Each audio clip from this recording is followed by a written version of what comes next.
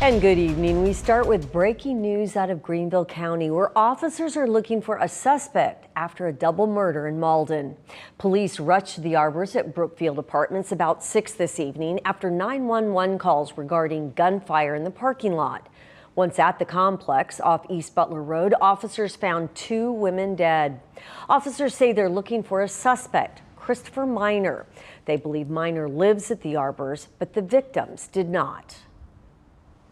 Upon our arrival, Uniform Patrol found 2 what appeared to be deceased females on the scene. This is an active double homicide investigation. Potentially appears to be domestic in nature. Minor was last seen driving a white Cadillac with South Carolina plates 297 AFW. Police say he's facing unlawful gun possession charges and 2 counts of murder.